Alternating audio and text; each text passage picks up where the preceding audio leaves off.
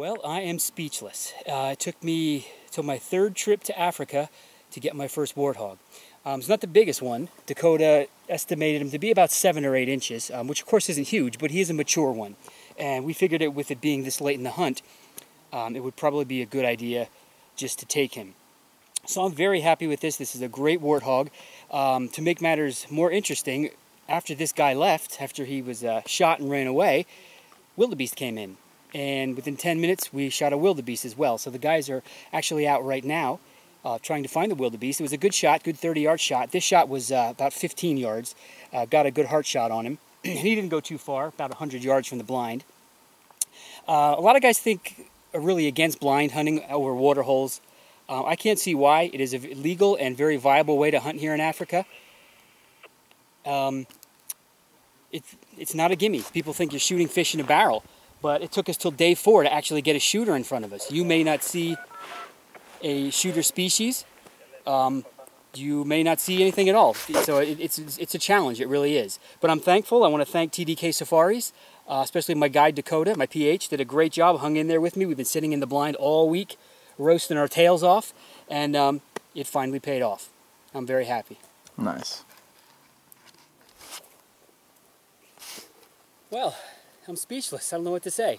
While we were taking our pictures of the warthog, the trackers found my blue wildebeest. So, you know, they always say that you never know what the bush will give you. We had seen this guy several times before, could never get close to him.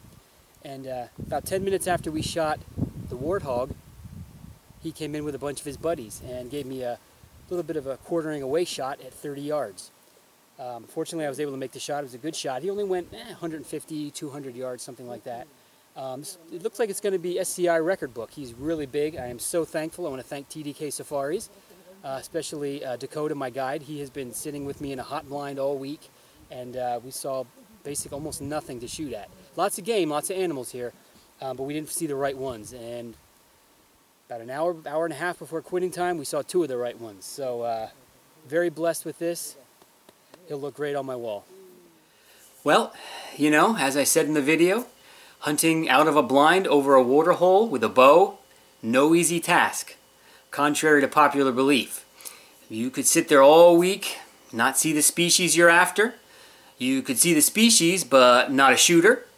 Or you could see a shooter, but not get a shot at it. There could be animal in front of it, animal behind it, maybe it's facing you. No easy task. It is not like shooting fish in a barrel. Also, I don't know if you took notice, but in the video when I was in the blind, right after I shot the blue wildebeest, I actually called Dakota Dylan. I was so excited, so sorry Dakota. Also, when we were doing the recovery on the warthog, I paused for a second and you could hear a radio in the background. That was actually the trackers contacting Dakota to let him know that the blue wildebeest had been found. So quite the day in the bush, 2 animals down within 10 or 15 minute period. It was absolutely a tremendous blessing. Well, good morning. It is day 5. It is the last day of our hunt. My flight leaves tonight, but I can hunt until about noon. So we're trying to get it done on a baboon or a monkey. We've seen a bunch of baboon here. We were very blessed yesterday. We took a warthog and a really good blue wildebeest. So hopefully we'll get one more on the ground yet before it's time to go back home. We've got about 4 hours here.